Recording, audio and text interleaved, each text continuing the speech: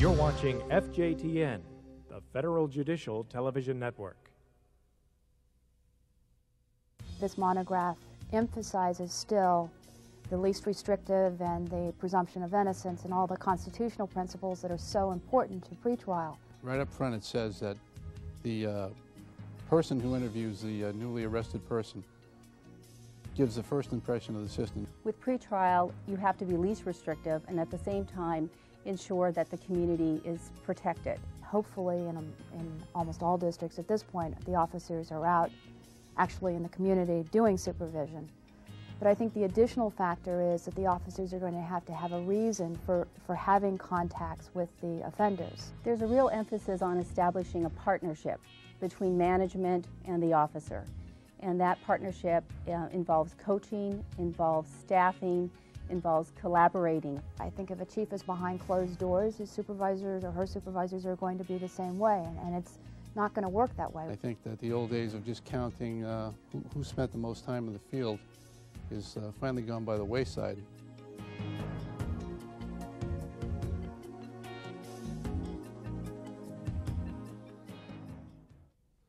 Welcome to the broadcast. Today we provide you with an introduction to Monograph 111, which governs the supervision of federal defendants. In a moment we'll be joined by a distinguished panel of pretrial services officers and managers from the field. And keep in mind that the program is designed to highlight the major changes in the monograph and to demonstrate later on through some role plays that we'll do how some of those changes will impact pretrial supervision. So stay with us. We've got an interesting show for you today, and before we get to the meat and potatoes of it, I wanted to turn the program briefly over to AO Assistant Director John Hughes of the Office of Probation and Pretrial Services, who will introduce the monograph. On behalf of Director Meekum, I am pleased to introduce the new Monograph 111, the Supervision of Federal Defendants. Over 3 years of effort have been invested by the Pretrial Services Committee of an ad hoc supervision work group appointed by Director Meekum in January 2000. The group sought input from every district, from officers, supervisors, deputies, specialists, and chiefs, as to best practices in pretrial services supervision, and also looked into recent research into what works in terms of achieving desired supervision outcomes. We now have a supervision monograph that preserves and builds on what was good and right about the original 111. It brings a new focus on pretrial services as the front door of a broader community justice system, and describes how pretrial services can carry out its unique mandate in a way that facilitates the goals of safety and fairness shared with other elements of the system. The monograph also promotes continuity of services and reduces duplication of effort. And most importantly, the monograph defines the desired outcomes and principles of effective supervision. I started out in this system as a pretrial services officer, and I appreciate the importance of striking a balance between the presumption of innocence and individual liberty on one hand, with concerns about whether the defendant will return to court or present a danger to the community on the other hand. That balancing act is often very difficult, and it is our hope at the Administrative Office that this monograph will make the job a little easier, or at least a little clearer. On behalf of Director Meekum, I want to say that the Administrative Office is committed to providing the technical assistance and tools required to fully implement the principles of this monograph, now and in the future. Thank you. Now, bear in mind that Monograph 111, like the new Monograph 109 and the Charter for Excellence, embrace the view of an officer as a professional. So there's a corresponding emphasis on the officer's ability to use professional judgment, and frankly a corresponding de-emphasis on the officer's ability to fill out boxes on a form. Now, in terms of this first segment, our purpose here is just to provide an overview of the monograph's content and to highlight its differences from the previous version. To do that, I'd like to introduce our panelists, both here in the studio and on the telephone. First, from the District of New Mexico, Steve Skinner, the Supervising U.S. Pretrial Services Officer. Steve, welcome. Thank you. Also from the District of New Mexico, Chief U.S. Pretrial Services Officer Hence Williams. Hence, welcome. From the Western District of New York, Tony San Giacomo, Deputy Chief Probation Officer. Welcome. Thanks. And last but not least in the studio, U.S. Pretrial Services Officer Penny Wickenheiser from the District of Minnesota. Penny, welcome. Thank you. On the telephone, we are joined from New York City by Dennis Spitzer, Chief U.S. Pretrial Services Officer in the Southern District of New York. Hello, Dennis. Hello, Mark. From Dallas, Texas, Deputy Chief U.S. Pretrial Services Officer Jolene Witten. Hi, Jolene. Hello, Mark. From West Palm Beach, Florida, Supervising U.S. Pretrial Services Officer Nancy Colon of the Southern District of Florida. Hi, Nancy. Hi, Mark. And from Salt Lake City, Utah, Tristan Smart, Supervising U.S. Probation Officer for the pretrial unit in the District of Utah. Hi, Tristan. Hi, Mark. Welcome all. Now, let's begin at the beginning here with Chapter 1 of the monograph. And the first chapter sets the tone for pretrial supervision and covers several topics.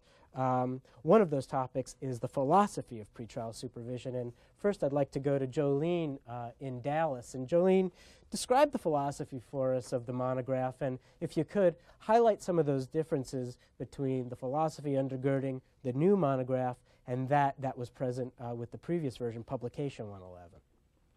Well, Mark, I wouldn't say that the philosophy in our new monograph is new in a sense. Basically, what I think our new monograph does is state clearly what those of us in pretrial services have always felt to be true about our role in this agency and about our role in the supervision of defendants.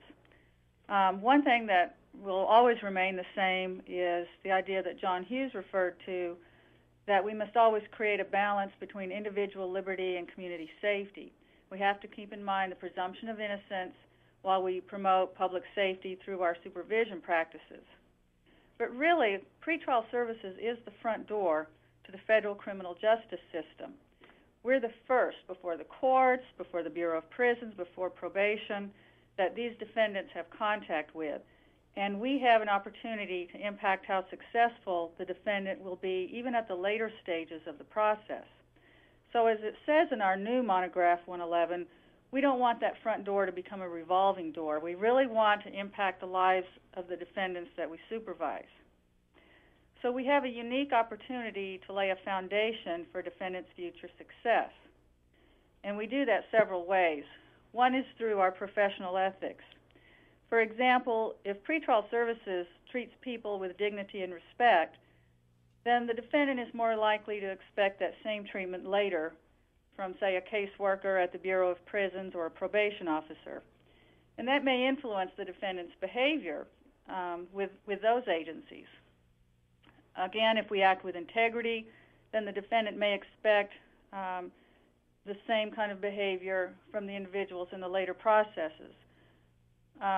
Also, throughout the supervision process, if the defendant knows that his pretrial services officer has certain expectations and will follow through if the defendant doesn't meet those expectations, then they're more likely to believe there will be consequences at later stages in the federal criminal justice system.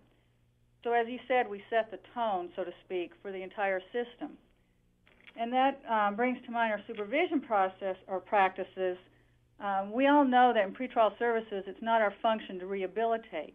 However, even though we're designed simply or basically to address the risks of non-appearance in danger, we can also have a secondary impact and a more lasting effect in that we do influence a defendant's future choices. An example provided in the 111 is a defendant who decides to quit abusing substances because of his experiences while under pretrial supervision.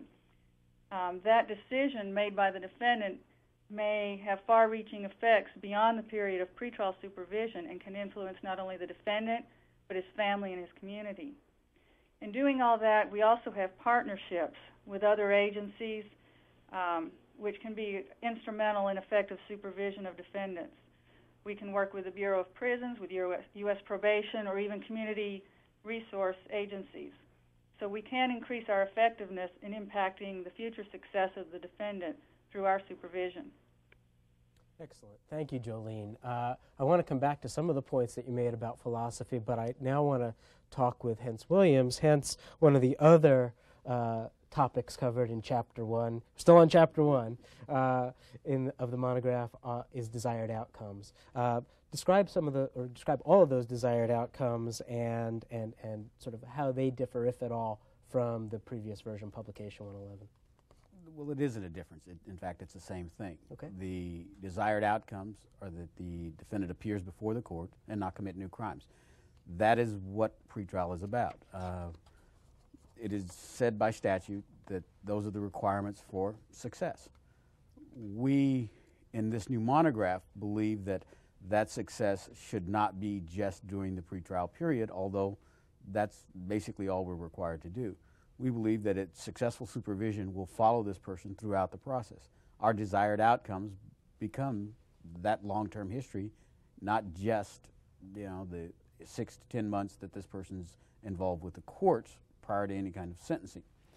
Our hope is that the defendant will successfully complete the supervision period, that they will obey all laws, not be re-arrested for new behavior, comply with all the conditions of supervision, hopefully learning from that how to readjust their lives to carry them beyond the period of supervision, both pretrial and post-conviction supervision, should that occur, and make their required appearances before court. Those are the desired outcomes.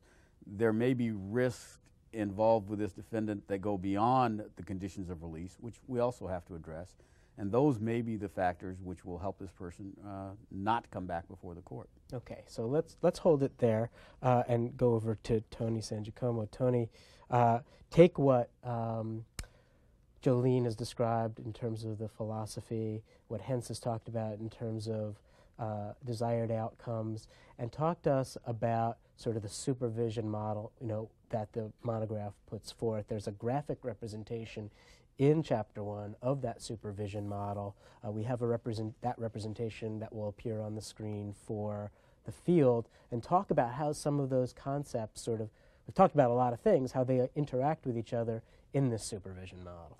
Well, the model itself is really a blueprint for officers to follow, and the foundation of that model, if you see on the screen, is really the conditions of release, and that's really where everything works out from. And as you move up the model, you see that we have a monitor, and those would be our monitoring strategies. And for example, a defendant who is employed and part of his condition is to maintain employment, a monitoring strategy would be to maybe get some pay stubs to verify that they are maintaining employment. Okay. As you work up the model, you see Hence just described the desired outcomes, and our desired outcome is that the defendant lead a law-abiding life and attend court hearings as directed. As you work your way down the model, you look at the assisting, which is also a very important function of a pretrial and probation officer performing pretrial duties. Assisting, if we look at the employment again as a condition, if a defendant has a condition to seek and obtain employment, you would assist by referring that defendant for employment services and maybe even resume counseling. And really, another very important piece is if you look inside the model, you can see that this is an ongoing cycle, and we're looking at investigating, assessing, planning, implementing, evaluating, and within that, it's all around managing risk. We've animated the inside of that model in our graphic because we really think that that's an important thing for folks to get, and sort of is one of the linchpins to understanding the philosophy here, which is a constant type of assessment, not a one-shot deal, not we're going to assess this person and that's all we're going to do and then we're going to move on to something else. We're going to be constantly going to be proactive here, and I think that's an important thing to keep in mind when we are thinking about the differences between the new approach and the old approach. Yeah, no one is frozen in time, and we have to continue to assess a case, and that's important. There are different cases call for different levels of interaction and proactivity, but bottom line is that there should be a minimal degree of at least a minimal degree of proactivity, and that's the mindset, that has to be the mindset of the officer. Yeah, and I think, staying along the lines of least restrictive conditions, we also have to look at the strategies, and the strategies need to be proportionate to the risk. Okay. And that's important. Good. All right. Now, Dennis Spitzer, a New York City chief in the Southern District of New York. We're still on Chapter 1. Chapter 1's important, folks. Talk to us about the principles of effective supervision, again articulated in Chapter 1. What are those principles? What do they mean? How do they correspond with what our other panelists have been saying? Sure, Mark. The ad hoc working group early on identified 5 principles of effective supervision, which are individualized, purposeful, multidimensional, attentive to changes, proactive in implementation, and responsive to changes. When implemented, these principles will assist in achieving the desired outcomes of having the defendant obey the law, incurring no new arrest while he's on bail, appearing in court when required, and complying with all other release conditions, all of which will result in the successful completion of the term of supervision by the defendant. So let's take a look at each of the principles for a brief description. Effective supervision as individualized in that it's tailored to the risks presented by the individual defendant. It's responsive to the requirements of the individual case rather than the implementation of any standard supervision plan or strategy. It's purposeful in that the supervision plan should develop objectives to be accomplished during a period of supervision, and every supervision activity should have a purpose directly related to these objectives. It's multidimensional in the sense that cases that present multiple issues require the implementation of multiple strategies. And it's attentive to changes and proactive in implementation, that officers need to be aware of changes in the defendant's circumstances. And they do that through office, community, and collateral contacts. Collateral contacts specifically with third-party custodians and co-signers, treatment plan providers, as well as significant others. It said if you know 3 people who know the defendant, then you know the defendant, and that's our goal. And finally, responsive to changes. As officers are aware of changes in the defendant's circumstances, they must respond by adjusting the level of supervision to address the current level of risk. We're seeking bail modifications to the conditions of risk to identify that risk and address it. Conversely, if a defendant is meeting his objectives in consultation with the supervisor, the officer should consider reducing the monitoring activities and may even consider removing the condition, requesting the removal of the condition of supervision. In conclusion, the effective supervision practices can assist in reducing unnecessary detention and having a positive impact for the defendant as well as the community.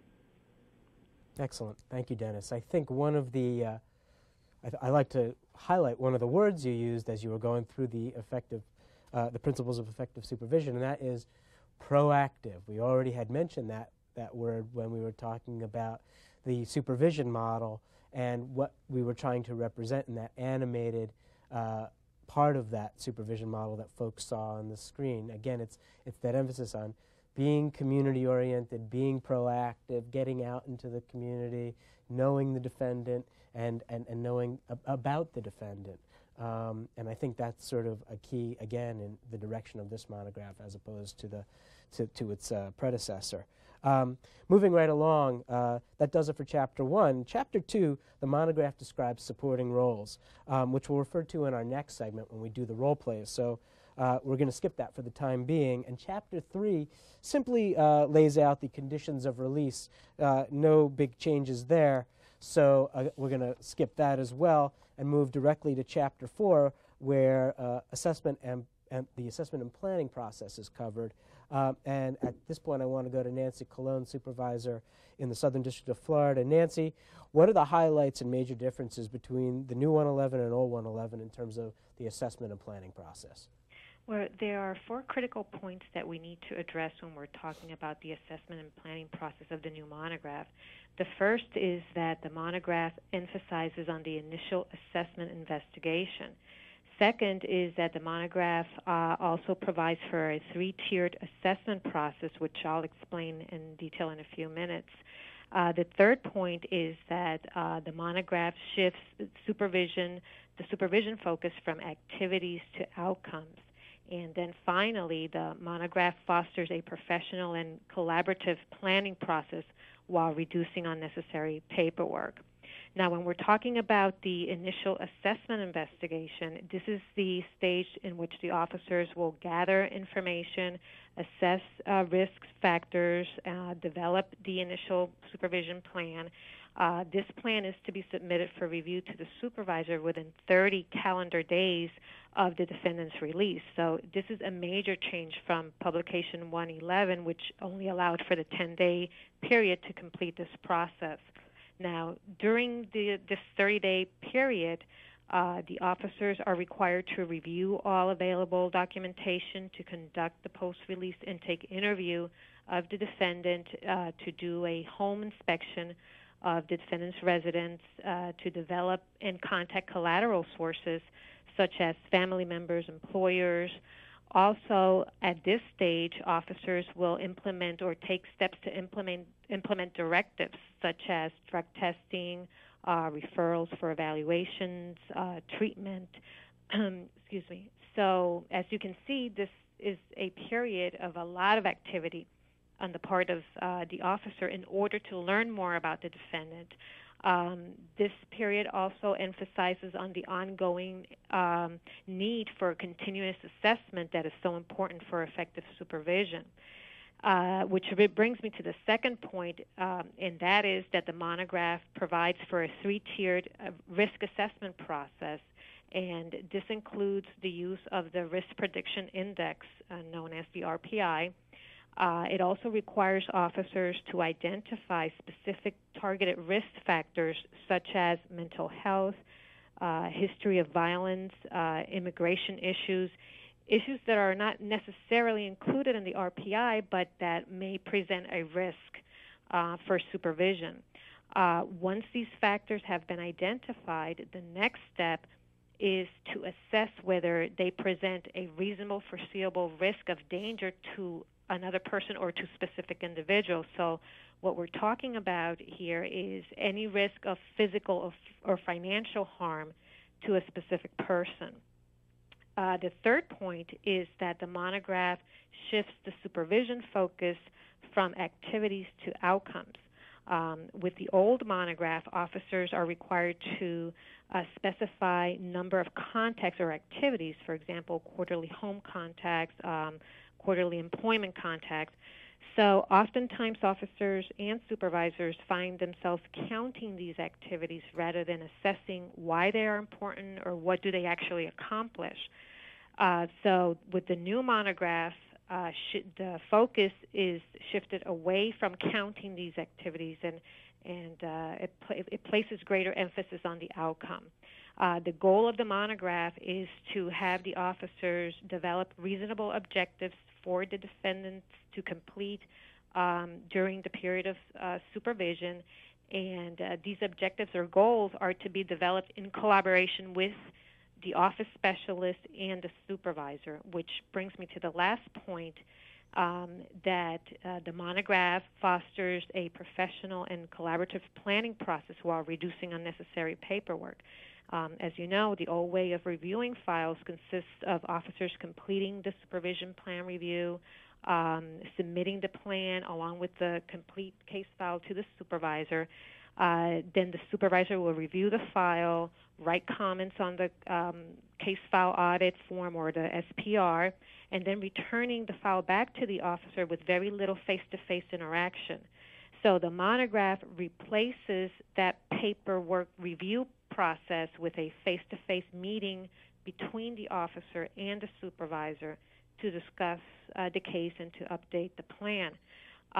The goal here is to save time, to reduce paperwork, to enhance professionalism, and to promote a collaborative exchange. Excellent. Thank you very much, Nancy. There are several things in what you said that I want people to make at least a mental note of, because you're going to see a lot of that when we do our role plays in the next segment.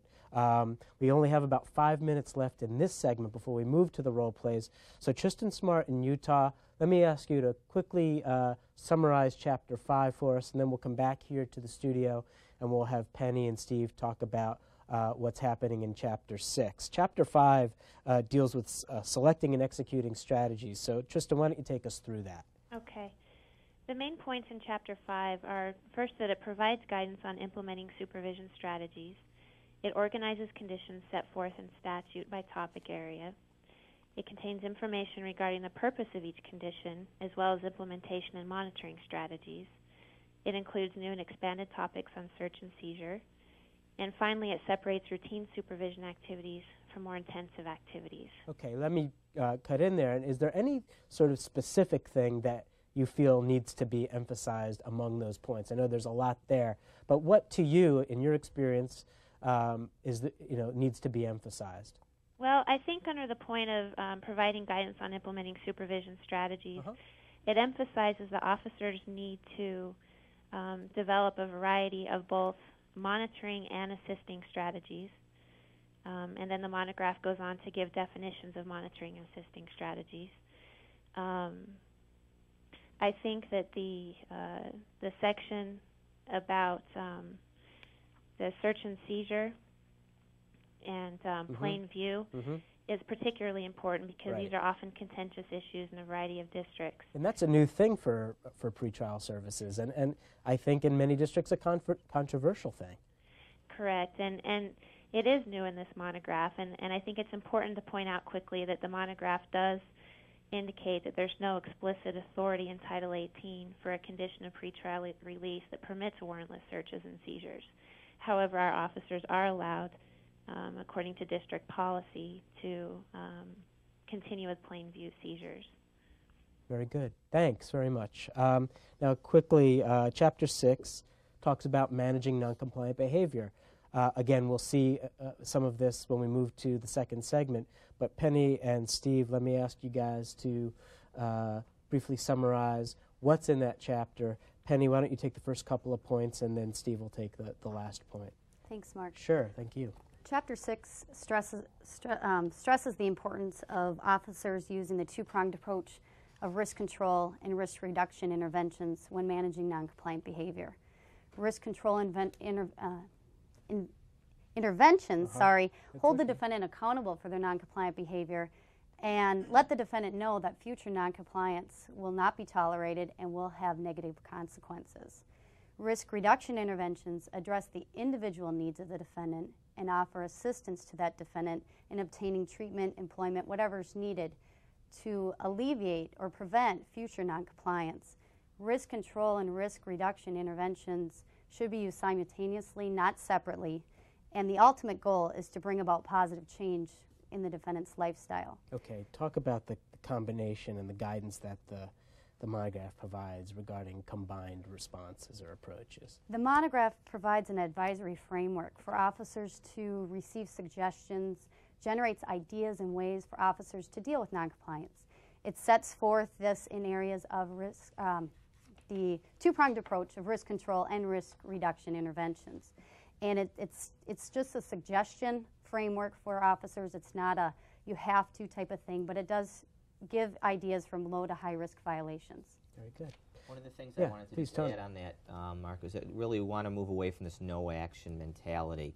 And hopefully, as you can see throughout the monograph, this is really trying to raise the bar of supervision in pretrial services. Absolutely. And I think that a lot of what we've talked about from the first chapter now through the last chapter gets that across, you know, that proactivity is expected, community orientation is expected, doing something is expected, not letting sleeping dogs lie because they don't sleep for very long. They don't. Good. Quickly, Steve, last point. Okay. The last point here is that it emphasizes the need to tailor responses to circumstances of the defendant in the context in which the non-compliant behavior occurred.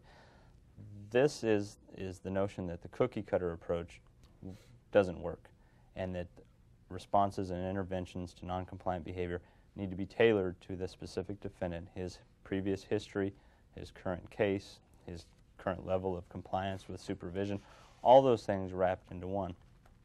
What probably doesn't work with this is the policies that many districts have, which are graduated sanctions that specify if a person does A, B, or C, then they get this sanction.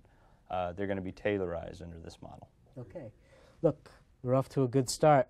Off and running. We got to get out. Thanks, everybody. Folks on the phone, sit tight. It's time to move to our next segment so we can show you some of the things we've been talking about, actually demonstrate a few of the practices we've been referring to so you can see how it might look and what the change really will look like.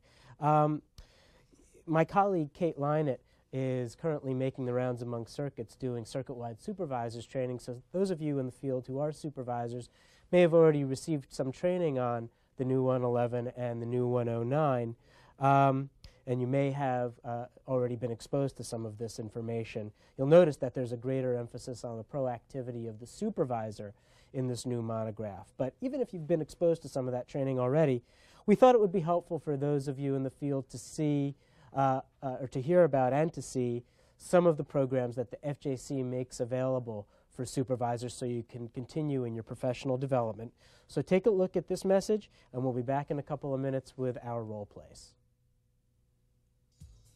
Monograph 111 indicates the supervisor's specific roles in the supervision process are to oversee the application of principles established by law and policy in each case, and to work in partnership with officers to translate these principles into action, develop the professional skills of their officers, and facilitate the supervision function in their districts.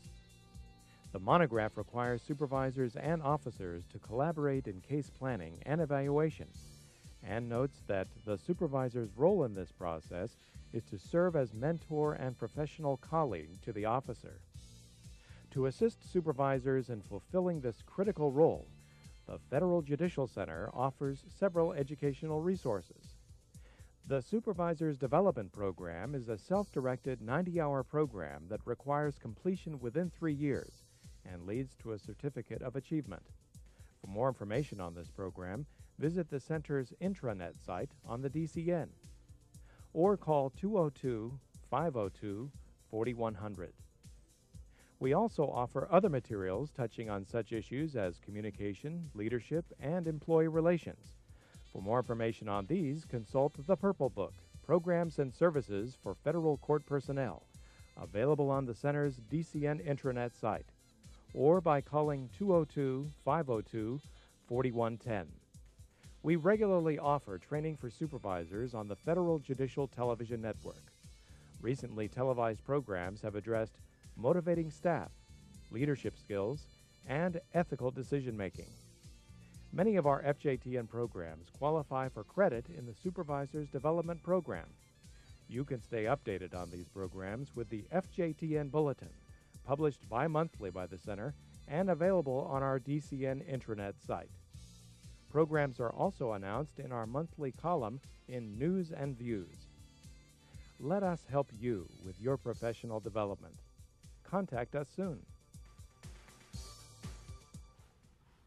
Welcome to the set of United States versus James Jones. What we're going to do in this segment is illustrate through some role plays the practices, or some of the practices, that we've been talking about in the first segment. Our focus is going to be on a few discrete practices. First, we'll look at the assessment investigation and where the emphasis should be placed there. And then in our second act, we'll move on to the 6-month supervision plan evaluation. Since all supervision takes place in the context of an actual case, our panelists, who are also part of this program's planning group, have put together their combined experience and developed a scenario to sort of serve as the backdrop for some of the practices we're going to be demonstrating. This, as I said at the beginning of the segment, is the case of United States versus James Jones. And let me tell you a little bit about our defendant. Jones is a 20-year-old white male, and he's been charged with 1 count of possession with intent to distribute marijuana. He's unemployed but has held a series of fast food and construction jobs, and he has a GED. He has a DWI in his background, and he's completed successfully his probation for that. And we know that he's used marijuana since he was 14 years old. Jones lives with his father and has been released on bond with his father serving as the third-party custodian. And Jones also has a substance abuse treatment condition. Now, as I said, our first act is going to focus on the assessment investigation, and our methodology here is going to be comparing the old approach to doing things with the new approach to doing things, so that you'll be able in your districts to discuss it and compare and contrast for yourselves, you know, what you like and what you don't like. And serving as our officer throughout our role plays is going to be Steve Skinner. Thank you, Steve. And soon we'll be bringing on Tony Sangiacomo, who'll be playing the role of the supervisor for our role plays as well. Now, in the first scene of this act focusing on assessment investigation, Steve is the officer, and he makes an unannounced visit to the defendant's home, to James Jones's residence. He knocks on the door and waits for a response.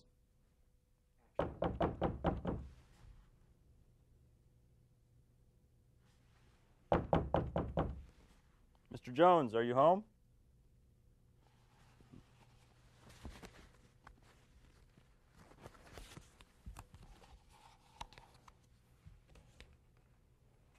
Did you get that? All right, there's no response. So Steve, why don't you come on over, take a seat there. Now, having gotten no response after he knocked on the door and did his little knock and announce, left his business card wisely, Steve is now back at the office, and the defendant, pursuant to the number on the business card, calls Steve while he's sitting at his desk. The telephone rings. Pretrial, this is Steve. Mr. Jones. Yeah, I appreciate you calling me back. You did get my card. Great. Are you living at that 1155 Main Street address? Okay. Listen, I need you to stop by my office and drop off some sort of bill or utility bill, water bill, something like that with your name on it. I'd like you to do it as soon as possible. Tomorrow after work would be fine. Okay, great, that works. Thanks. Good. Address verified, and I got it done within 10 days. Beautiful. Steve, why don't you stand up and come out here. Tony, let me ask you to come on the set, please. And you guys just have a, just sort of stand right there, and we're going to change the set here before we move on to the next role play. Now, that's the old way of doing things, assessment investigation. Tony, let me get your reaction. What works there or what doesn't work? What's sort of wrong with that picture? Well, I think clearly it's not the most effective way to really assess safety issues, and also demystify our role in the process, which is very important for the defendant and other individuals living at the residence. Okay. Steve, let me get your officer's perspective. I mean, until recently you were a line officer. I mean, that worked for you? It was the minimum standard. It was something that you could document in your ICSP that you had completed the residence verification. It did not, however, give you a lot of information to go by as you went along with supervision and dealt with non-compliance issues later. Okay. So now let's take a look at the new way of doing things. And what I'd like to do is to have my colleagues from the FJC, Chris Wagenseller and Bob Fagan, come on. If you guys could just sort of take some positions here. Don't sit down, just stand up. Welcome, guys. Thanks for being here. It's a familiar position for you, Bob, I know. I've done a few. Yes, indeed. Now, Chris, you are our wayward defendant, James Jones, Correct. And suffice it to say you're getting a little freaked out at being involved in the criminal justice system, but you're sort of just waking up as to what's actually going on here. Bob, you're his stand-up dad, You're a good guy, you're disappointed with what's going on, you're kind of upset about what's going on. This is your motivation. Very disappointed in him. Right, you know his history. He's never sort of been the kind of kid that you wanted him to be, and suffice it to say, also, he's probably a little disappointed with you too, Dad. Okay? So this is really where we're going and what we're talking about here.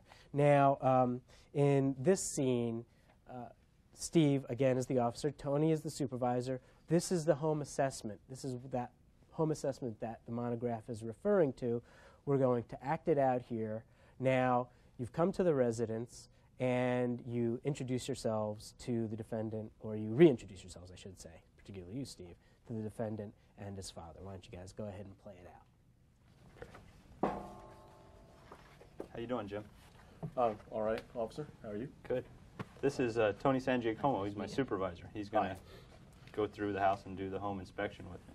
All right. Okay. We talked about this on the phone, but I just want to make sure that your pit bull is put somewhere. He's locked in the basement. Good. We had an officer bit last year, and I just want to make sure that the dog's not running around biting me and Tony. I understand. Okay. Is this your dad? Yeah. Hi, Mr. Jones. How you doing? Steve Skinner. Nice to meet you. It's my supervisor, Tony Nice to meet you. Sangiacomo. Good. And we're here to meet with you and talk to you and Jim about Jim's obligation under pretrial release and your obligation, sir, as a third-party custodian in this matter. Okay. But first, we want to walk through the house. Okay. Take a look around. Does that mean you're going to have to look through all the bedrooms and everything? Sir, we are going to walk around the house and walk in the rooms. We won't be looking in closets or digging through your drawers or any of your personal effects. Okay. Now, I noticed some beer bottles outside the house when you walked in. Have you been drinking at all? No, not me. The neighbors had a party over the weekend. I tried to clean it all up, but I might have missed some. Okay. All right. What we Go ahead. Go ahead. Well, we don't want to take up a whole lot of your time this afternoon, but we do want to sit down and talk and explain all the responsibilities as third-party custodian and more importantly, you, Jimmy. Have a seat. Okay, so the walkthrough has occurred. Introductions or reintroductions have occurred. We're back in the living room. The defendant and his father, everybody's seated with the exception of the supervisor. Now, two questions, Tony. First, what the heck are you doing here? Is the expectation now going to be under the new monograph that the supervisor is going to go with the officer on every home assessment? Absolutely not. Okay. But the expectation is that the supervisor and the officer will work more closely together, and that will entail some field work together. And in this case, this happens to be a field day where Steve is doing a home assessment. Okay, so we just wanted to illustrate that this will happen from time to time, and again, emphasize, like we were talking about in the first segment, that there is a more proactive role for the supervisor in terms of working with collaboratively with the officer. Yes. Okay, we'll talk more about that in a few minutes. But now I see you're standing and Steve is sitting. Why is that? Well, one of the things we don't is regard to safety, and that there's a cover officer. And, we took out the word home visit because we don't want to turn this into a visit. It's not really a visit. Mm-hmm. And this just gives it more of, I think, a formal approach, but still allowing, the probation officer, pretrial officer, and the defendant to establish a good rapport. Okay, very good. I just wanted to make sure we were clear on both of those points. Steve, why don't you go ahead and conduct the discussion? Great.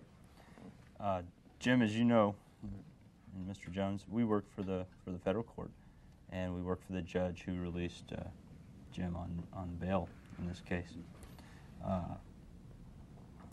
We're going to monitor your compliance with the conditions of release. We also need to know if you need any assistance from us, things like employment, some life skills, anything that we can assist you in. We want to take care of anything that might prohibit you from complying with all the conditions of release that the judge established last Tuesday when you were released. I got it. Okay. We also need to keep open lines of communication with you, Mr. Jones. We'd like to establish this rapport with you, and if you have any questions, concerns throughout this process, we want you to call us and have an open dialogue with us. Okay, I understand. Sir, as the third-party custodian, you're obligated to inform me if Jimmy does anything that he's not supposed to do that's contrary to those conditions of release. For example, if you know that he's smoking pot, which is obviously a violation of his conditions, you need to call me and let me know that he's done that. Am I going to get into any trouble, something that he might do? No, sir. The court can hold you in contempt if you fail to notify us of something you know that he's done that's contrary to the conditions of release. Okay. But suppose something happens on a Saturday or Sunday, you guys even open? Our office is closed, but before I leave here today, I'll give you a pager number that's available 24/7, and you can call our office, and we'll be back in touch with you. And like I say, one of the big things I want to do here today is establish means for you to communicate with me. Okay. Now, Jim, you're supposed to submit the random urine samples, report to my office as directed, and complete a substance abuse assessment. Do you have insurance? What difference does that make? Well, since Jim has been ordered by the court to do a substance abuse evaluation, our office tries to utilize private insurance, private funds, before we utilize the taxpayers' dollars. It's okay, Dad. I don't have any. Okay. Well, I'll give you a number before I leave here today to the County Chemical Dependents Office. You should call them tomorrow and schedule an appointment. Then contact me with the date and time of that appointment. Also, you'll have to report to my office every other Tuesday between 8 a.m. and 2 p.m. Those are our office hours. Since you're not employed right now, that's your work, right? Uh-huh. And you're going to be looking for a job, I know. I put you on a Codaphone program for urine collection. We discussed that the day you were released, you remember? Yep, I'm red. Okay, you got your code down. Good. All right. During your interview, you mentioned that you live here with your father, who I've met, your stepmother, and your older brother. Is that still the case? Yes, and my stepsister stays here every once in a while. Okay. Okay, I want to put together a list of everyone who stays here, even if it's just now and then. I also need to know what time people will most likely be here in the house. Why? I'm the one on bond. Yeah, I'm aware of that. I have the conditions of release, and I know what you're required to do. Our concern is that we do conduct unannounced home visits, and I want to know who might be here at any given time when I come by. I've met your father. My intention is to meet other people who live here in the house. I also need the phone number and address of your girlfriend, Pam. You're still involved with her, is that correct? Yeah, okay. Thanks. Do either of you have questions? No. No more. All right, Mr. Jones. Jimmy's already got my card, but I want to give you my card. Okay, thanks Contact a lot. me anytime you have any concerns. Thanks, I'll do that, Steve. Thanks. So I'll see you Tuesday, Jimmy? Tuesday. I'll be there. Okay, and thanks for stopping by and telling Jimmy and I what our obligations are. That's not a problem. If you have any questions at all, please give me a call. If you don't get me, feel free to call my supervisor, Tony. Okay, safe drive. Great, thank you. Bye. Excellent. Nice job, guys. Why don't you guys step over here a little bit. Bob, Chris, you've had your 15 minutes. Fame. Thank you guys very much for doing this. Okay, thanks. I want to ask Penny Wickenheiser on our panel. Penny, could you sort of give us the officer's perspective about what you observed in comparing that home assessment and that whole approach to assessment investigation to the old way that we saw earlier? I really like the new way. I think our safety concerns as officers are being met with the gathering of the information, making the collateral contacts with the family, doing the walkthrough of the home versus just standing in the doorway saying, okay, this is it, I'll see you next time. I like the gathering of the information, the exchange of information, and the kind of the open door policy with the defendant and his family. Okay, and does this differ really very much from how you already do it in your district? Actually, no. Our district does do home assessments this way for the most of the time. Obviously, if you're in an uncomfortable situation and you're alone as an officer, you may not do the walkthrough of the home at this point. But if there are concerns, hopefully this new monograph will reinforce the fact that you should bring a coworker or supervisor with in order to effectively do the home assessment. Very good. Now I want to go to Jolene Witten in the Northern District of Texas. Jolene, this is a much different approach to doing things, obviously. Let's just address it straight on. This is a much different approach to doing things in terms of what the monograph requires formally than the publication 111. And I think it'll strike a lot of people in the field, frankly, as quite invasive, especially when you think about it in light of the least restrictive conditions. So can you speak to that at all? Sure. First of all, I think you noticed in this scenario that the officer and the supervisor were careful to still be respectful of the defendant and his father, And also, we need to keep in mind that the term least restrictive refers to the conditions of release that were set. Our supervision strategies, as Tony mentioned earlier, are to be proportionate to the risk. And I think in this case, the supervision strategies are proportionate. Okay, so least restrictive conditions does not necessarily translate directly into least restrictive strategies, correct? That's correct. Tony, reactions to that? Well, I think it's important, as Jolene mentioned, you have to make sure if you adequately assess something that your risks are in line with that assessment and the strategy that you put in place, and it's very important to do that. If you don't adequately assess a case and the risk factors, your strategy will not be in line with what's necessary to manage the risk. Okay, good. And you always want to make sure please. that those conditions of release, the interventions that you impose are within the conditions of release. Sure, okay. Thanks for making that point. Hence, I wanted to just sort of get the Chief's perspective on what we've observed here. And again, the contrast between the old and the new. What are your reactions? When the committee was reviewing the process, one of the things we absolutely felt needed to happen is our officers needed to perform as professionals. And as you could tell, leaving the card in the door was not a very professional act.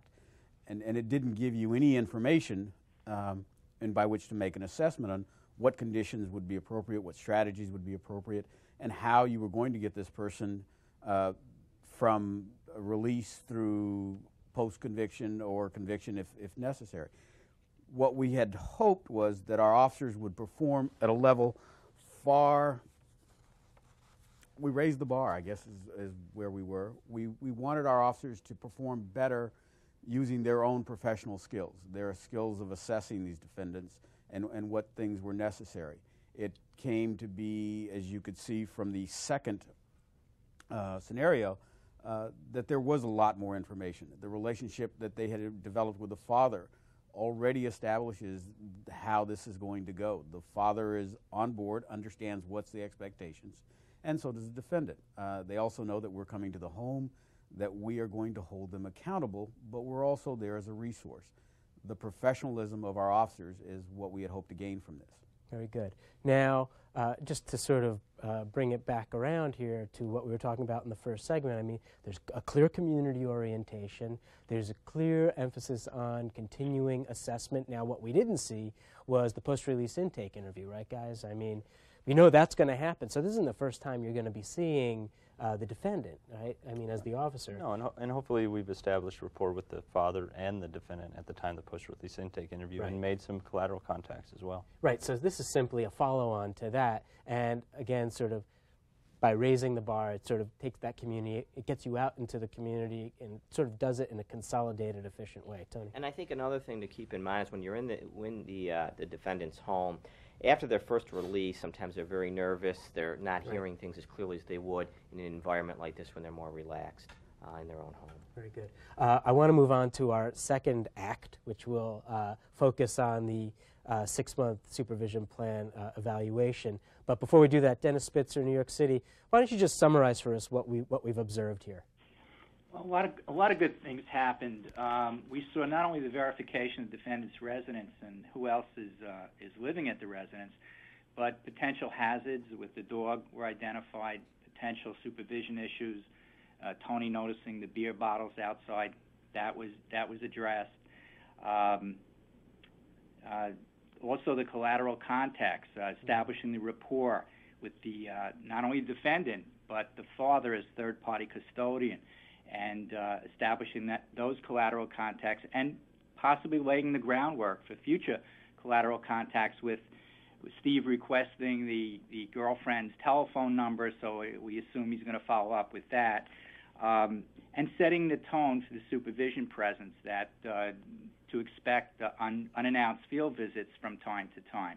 So I think all those things were excellent, actually, and provide for a collaborative approach in terms of supervision. Excellent. Let's move on to our second act, looking at the 6-month supervision plan evaluation. Steve, let me ask you to step off the set. And this first scene, again, we are going to focus on the old way of doing things, and then we'll show you the new way under the new Monograph 111. In this scene, Tony is the supervisor. He is Steve's supervisor, and he's reviewing the files, and lo and behold, he's come across the file of one Mr. James Jones. So, Tony, why don't you have a seat here? Good. And we've got your little file here, right? No phone calls. You've got your calls held. And we're going to do this the old way, so let's roll them. Go ahead, Tony. Time for case reviews. Okay, let's see what we have here. Jim Jones. I don't really remember this case. Okay, let's see. It's time to start some counting here. We got to count the UAs. Okay, supposed to take 3 UAs a month for 6 months, so there should be 18. Let me count.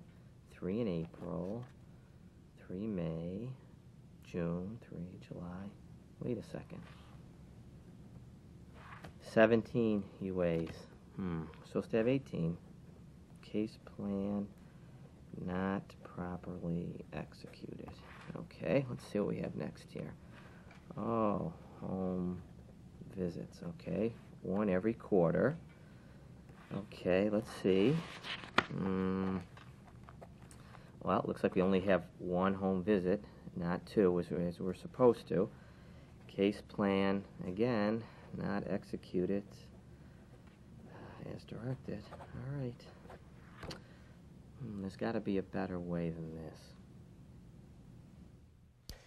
Okay, that's the old way of doing things for the supervisor in his little bubble in his office, okay? Now, let's bring on the officer. The officer retrieves the file out of earshot and eyeshot of the supervisor. Reactions.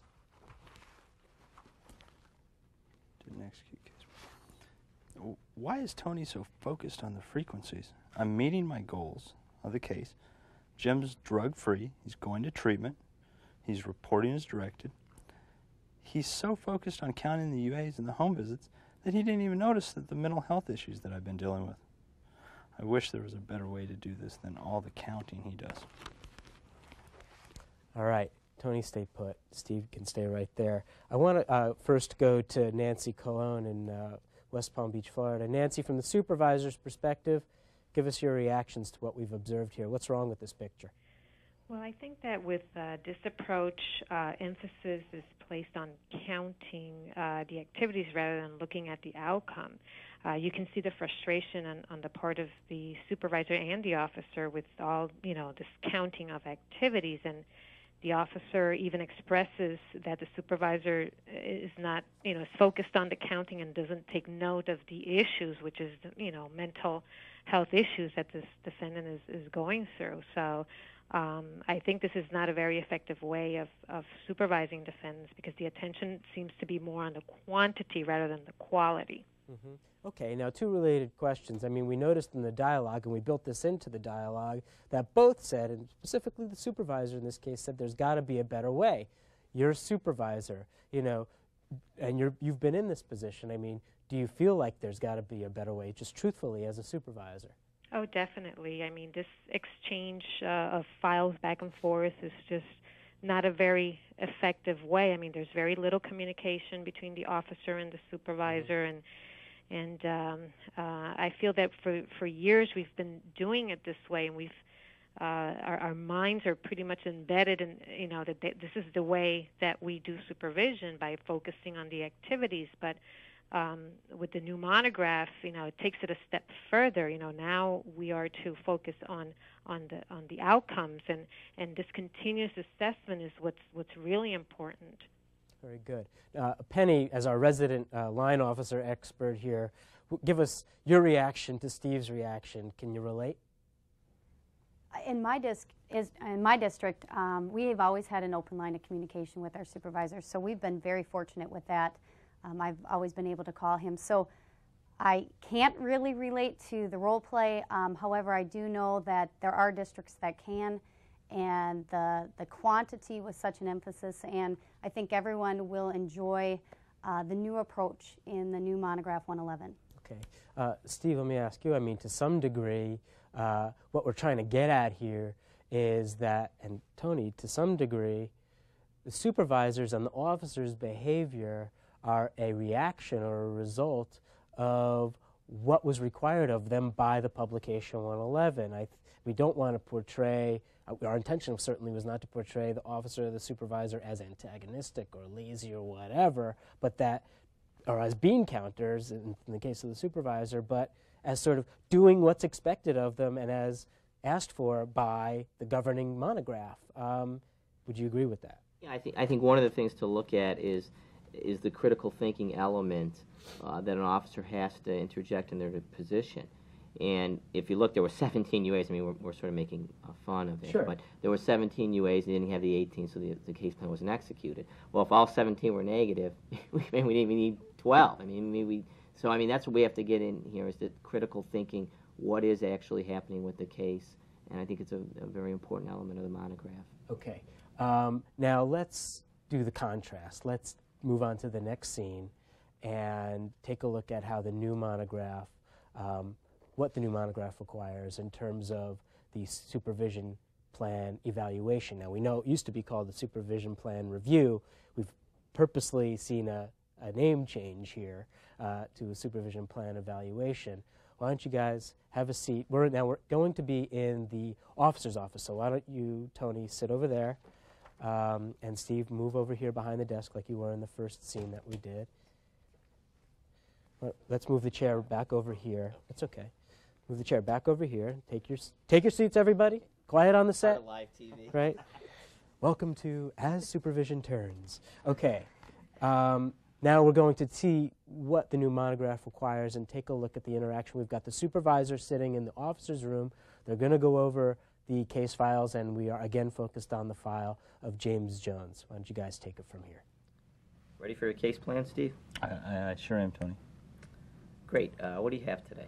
The first one I'd like to talk to you is Jimmy Jones. What's going on with him? I've got some concerns about his emotional stability. I think he's a risk to himself and probably a danger to the community, Tony. Why is that? Well, I got a call yesterday from his attorney who said that there was an incident at his office, the attorney's office, when Jim came over and made some inappropriate comments about the cost of the legal representation that he's getting in this case that we have. His attorney said his behavior was real erratic. That's not good. No, it's sure not.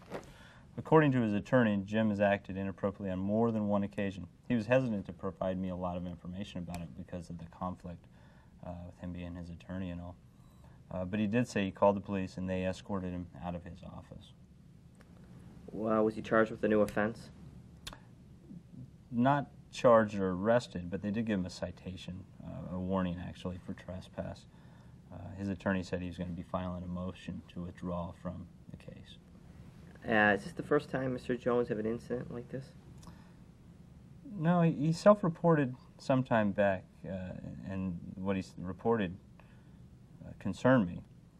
He was scheduled for an evaluation, a substance evaluation over at the county that I had referred him to, and he missed the appointment. He came by my office the next day, and I can only characterize his behavior as kind of strange.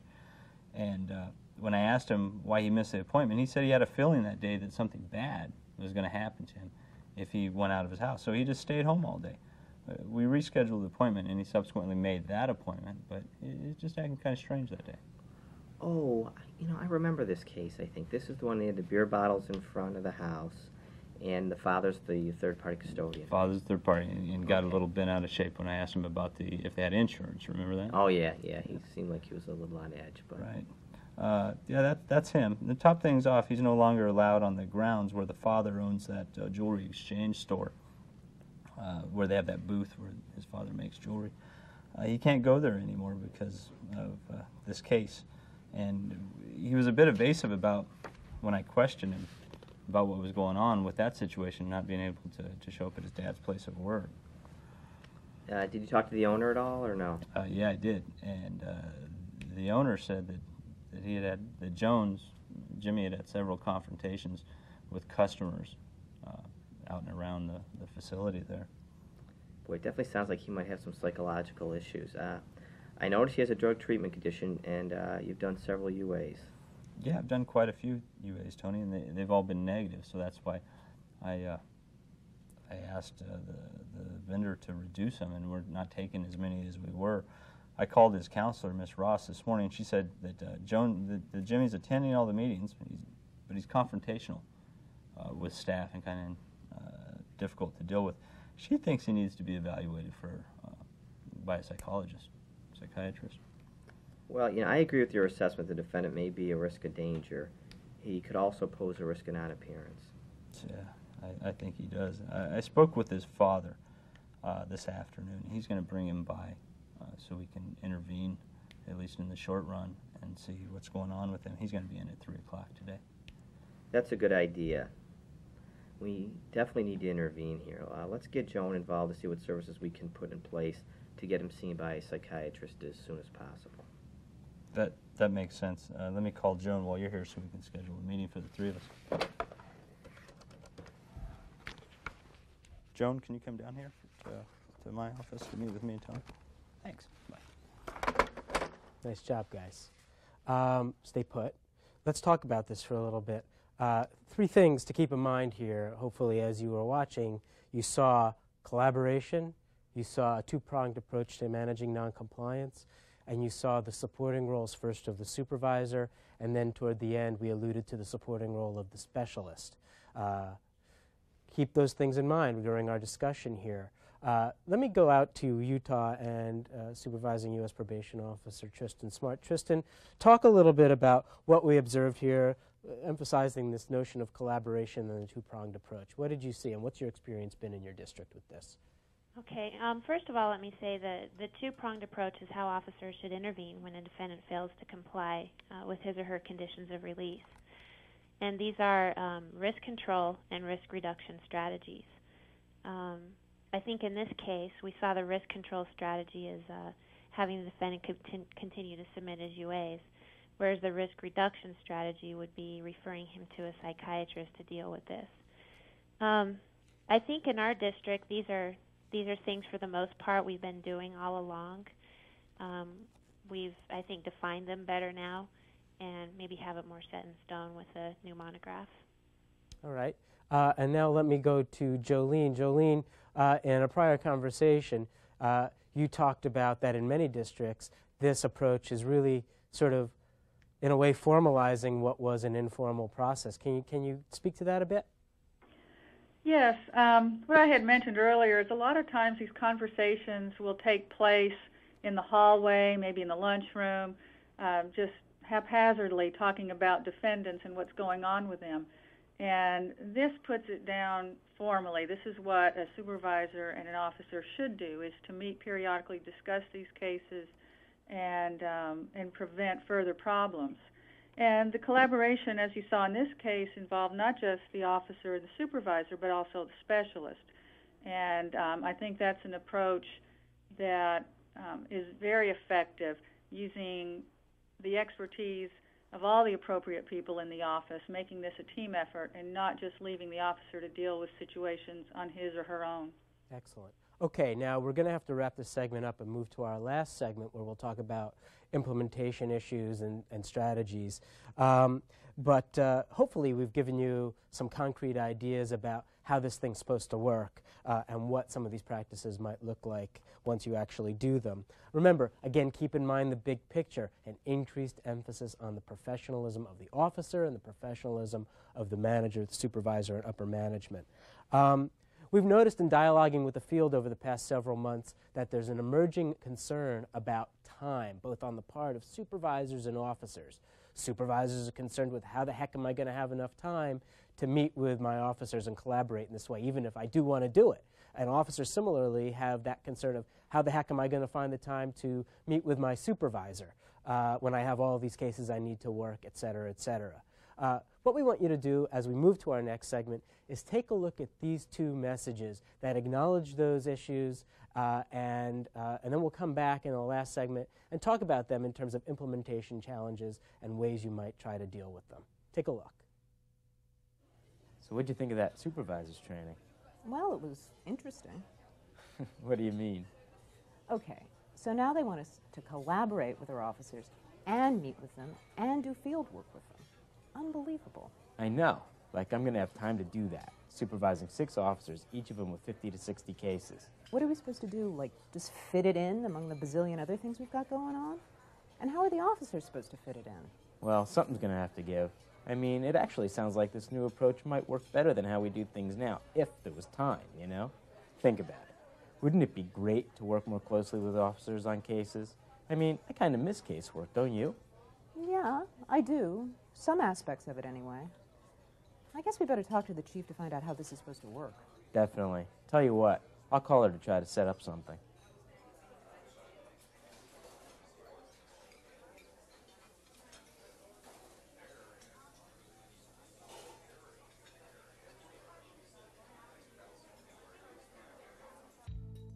So, did you watch that FJTM broadcast on the new 111? I didn't see you there.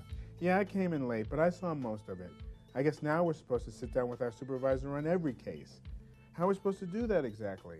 I don't know about you, but I've got 60 cases. I'm too busy. I know. I don't see how it's going to work. I don't have the time, and my supervisor sure as heck doesn't either. And how are we actually supposed to schedule these meetings? What if we're like scheduled to meet on the cases and then we get a bunch of interviews we have to do? There goes the schedule. Then we have to take more time to reschedule. Then something will come up, because it always does, and that meeting will go out the window. Yada, yada, yada. Totally. Hey, I've been doing this job a long time. I don't need anybody looking over my shoulder. Don't get me wrong. I personally think it could actually be a good thing to have a chance to sit down with my supervisor to work through case issues together.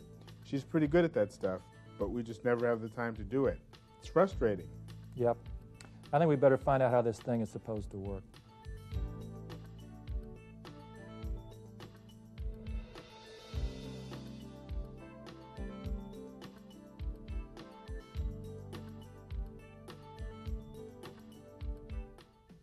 Welcome back again. In this final segment, we talk about implementation challenges and ways to meet them. As we alluded to coming out of the prior segment of the role plays, you know, there are going to be many challenges as you think through how this thing is supposed to work. Change is difficult. Let's talk first, Hans, about the time issue, because it clearly is a concern among a lot of districts and officers, supervisors, because they haven't many had a chance to sort of think about how this is supposed to work or experiment with it yet in their districts. Talk about how it's worked in your district and what your role's been. The first thing for us was the commitment to do it. It wasn't negotiable. We were going to pilot test the process and how did it work and what were the challenges, what were the issues. The first one was, we're going to do this. So from that, what I did is I allowed my deputy chief and Steve and our other supervisor to come up with how could they best formulate a plan where their time would be available to the officers for this process. Initially it was tough. What they tried were regular office hours to do this in, and there were interruptions. They chose to go to a 7 o'clock time once a week with each officer for their review times. Amazingly, it worked, and it works well. What we found is that officers at the initial meeting did not come prepared, felt that this was a gotcha, or they were out to get them with this face-to-face meeting with the supervisor, because historically, when the supervisor came to your office, something was wrong. They moved to a neutral point, which was a conference room. They decided that they would let the officer lead the discussion, and what they found in their second and third meetings with the officers, they came absolutely prepared. Mm-hmm. They prepared a checklist of things the officers should have reviewed prior to doing the assessment or doing the case review, and the officers were prepared. I mean, we found that the officers welcomed the opportunity to come in and meet with the supervisors, as it said in the little vignette, to meet with the supervisor and explain how well they were in fact doing and how much they did in fact know about their cases. Okay, so this was a thoughtful implementation process, not a willy-nilly kind of thing, although it was a difficult thing for, look, let's not, sugarcoat it. It was a hard thing, right, Steve, to implement, and change is difficult, and you ran into resistance Yes. when you tried to do it. But I think your role was key. It was the commitment to do it. Yes. Dennis Spitzer, let me ask you, just again as a chief, what is the role of the chief and the upper management in making sure that this thing happens? Well, as you mentioned, and it's been mentioned before, change is hard. And I think it's the role of the chief and the deputy to evaluate the operations, to make it happen and provide the time so that the supervisors and the officers can sit down and discuss these things. If it makes it necessary to change rotation or certain days to be put aside to do this, then that's what it takes. And each district is different, and we each face our own individual problems and circumstances. But if there's a willingness, I think it can be done. Okay. Tony, let me ask you, what kind of, have you had similar kinds of experiences in your district? You all have been trying to, again, implement this approach. What's the experience been like? I think one of the keys, and we've been starting to implement the 109, at least in the planning stages, I think it's very important that you involve the officers in that, because they're ultimately going to be the ones that drive the new monograph, along with the supervisors. And I think they need to work together and to bring up the issues and to confront those issues. I think if you try to, gloss over the issues that come up in the monograph, you're not going to really do, you're not going to do justice for your organization. Okay. So you've empowered the officers by enabling them to take part in the process of the change. Yes, we recently had a meeting which involved some officers who volunteered with the supervisor, and we went over chapter by chapter the 109. We'll do the same thing with the 111 when we kick that off. And there were some issues that came up. There were some disagreements between some officers and supervisors, but we're working through those, and I think we're going to be a better organization for doing that. Okay, so really the challenge is to include officers to the extent possible in the change process and empower them that way, let them have some input. Let them know that this isn't about getting them, but that this is just going to be, there's a new sheriff in town, there's a new way of doing things, okay? And that we're all in it together, because I gather you're going to get some resistance from supervisors who've been doing the counting for some time too, because they're evaluated in a certain way and they're used to doing it, and they might feel threatened if they have to do it a different way, no? Yeah. Now that you're a supervisor, can you relate? Yeah, sure. This is a cooperative effort. Right. I mean, when the officer and the supervisor sit down, the officer can make suggestions, hopefully bring some things to the table that the officer hadn't considered, let the officer make the decision, and the supervisor hopefully will feel comfortable enough that the officer made the right decision. And it's not going to be a situation where the officer writes down what they're going to do and the supervisor puts down what they should do. It's a cooperative effort, and the document that's finalized should speak to what both of them can live with, and it's a cooperative process. All right, so Hintz and Dennis mentioned sort of this notion of commitment. Steve alluded to it.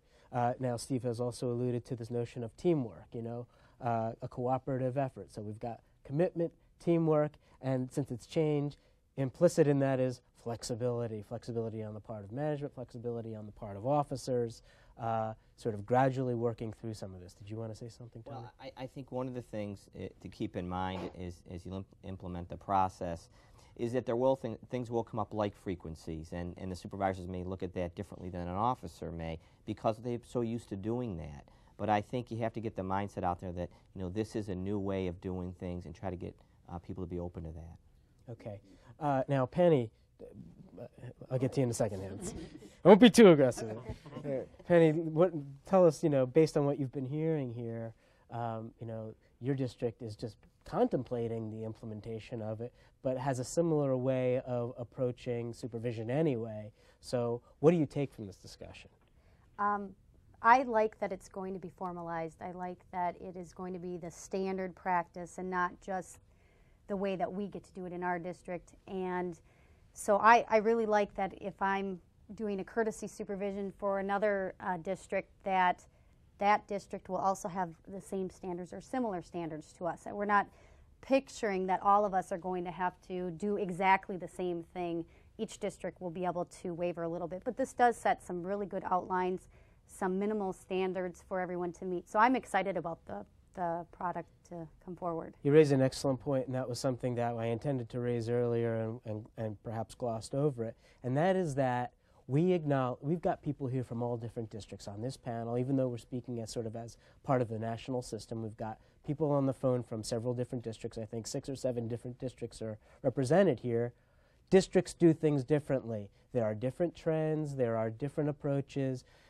The monograph sets a standard, and then you're going to have to implement the monograph in a way that works in your district culture. And you know, we can only help you with that to some degree. I mean, you know your district culture better than we do, and you know, you said that this kind of approach will work in your district, and you're going to have to be attuned to whatever your district needs. Now, we only have a couple minutes left in this segment.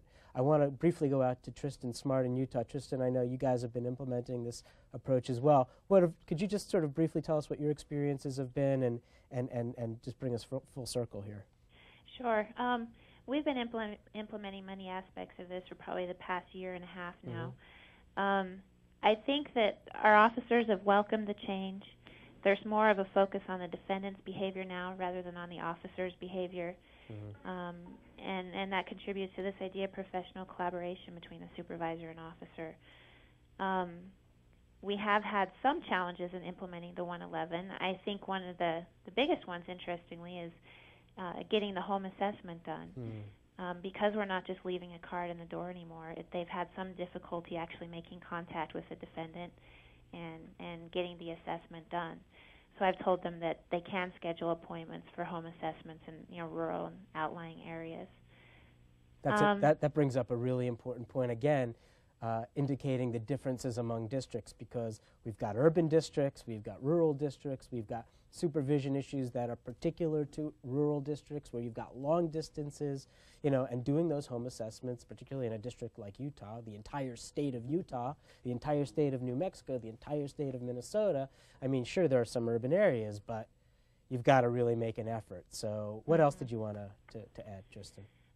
Just that we've done things like not only are we no longer doing the bean counting with home visits and UAs, but we've discontinued counting field hours.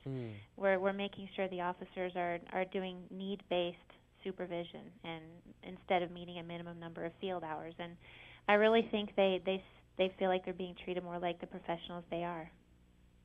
Very good. Okay, we need to move on. We're moving quickly here. Bear with us. You guys sit tight. We know that there is a lot of interest in the field in hearing about the technical assistance that's available from the AO. So we wanted to show you an interview that I did recently with Nancy Beatty, the Chief of Policy and Communication at the AO Office of Probation and Pretrial Services, who talks about just that, technical assistance and the expectations of the AO. So take a look. Nancy, thanks for being here. You're welcome. First question is, when are districts expected to have completely implemented the principles of Monograph 111? We recognize that implementation is a process, and it's not something we can put a drop-dead date on. So what we've done is asked districts to appoint a supervision point of contact in the district, and we've asked that person to develop an action plan that will spell out for us what parts of the monograph they can implement at what stage, because it really is something that can happen in stages. We're asking that that action plan be submitted to Barbara Meyerhofer in OPPS by the end of November 30th. Okay, now what supporting documents are available on the JNet to help districts as they develop their action plan? Okay, well, the monograph itself, of course, is there, but there are also other pieces. One is a summary of changes, which specifically shows what's new about this monograph, this 111. Another is a list of references to the research that were used in developing this monograph. And then there are 3 other pieces that would be helpful for supervisors to implement and move forward with some of these changes. They are all on the OPPS webpage under the section called Clearinghouse and then Publications Monographs. Okay. Now, either in the development of their action plans or for some other reason, if folks in the district should have questions, where should they go? Okay, first they should speak with their point of contact in their own district. If that doesn't settle the issue, or if it's the point of contact who has the question, they should contact. First, we've set up an email hotline that's at AODB_Supervision Outreach Services. And that will be something we check daily, and we get responses back within 24 hours or so to the person asking the question. That should be the first couple of places people go. If there's still issues, though, or they want a conversation, sometimes these things aren't simple questions, they should call the regional administrator. Okay, just to wrap it up, what else should folks in the district know as they continue to develop their action plans and implement the monograph? Well, there were about 3.5 years of work that went into this and involved a lot of input from people throughout the courts. We're making a commitment to keep it updated, though, because we know that even though it's the latest and greatest at the moment, there will be changes or there will be things that happen in the implementation process that we didn't foresee. So we're going to work on collecting feedback throughout the year and updating it annually. We're also going to bring in some of those points of context to have discussions about things that have worked really well and things that have been a little more difficult. So we think that by getting input and keeping it updated, we'll really have a better product. Excellent. Thank you, Nancy. Oh, you're welcome. Happy to be here. All right, we've covered a lot of ground in this short 90 minutes, but keep in mind our purpose here was only to introduce the monograph to you and highlight some of the more salient points. The new monograph clearly requires some major shifts in how many of us think about conducting pretrial supervision, and these shifts aren't going to take place overnight. They're going to take time. So again, as the spots you saw before emphasized, make the time to understand both what's in the monograph, the mechanics, but also the bigger picture that emphasizes the professionalism of the officer and the professionalism of the supervisor. The participant guide that accompanies this broadcast suggests some things you can do in your district in terms of in-district training to do a little bit more discussing and helping you think about ways of implementing the monograph that are attuned to your district culture. Take a look at them. If you have questions, please don't hesitate to contact me here at the center. But for now, I'd like to thank our panelists, both here in the studio and on the telephone. Thank you guys very much, and thanks to our folks on the telephone. Steve, Tony, thanks for being here. Thanks to Bob Fagan, Chris Wagenseller, Barbara Meyerhofer from the AO, who was part of the planning group. Especially thanks to John Hughes and Nancy Beatty for their participation and support in the program. And finally, thanks to you for watching. Don't forget to send us your evaluations and rosters. We want to know who was here and what you thought. We'll see you next time.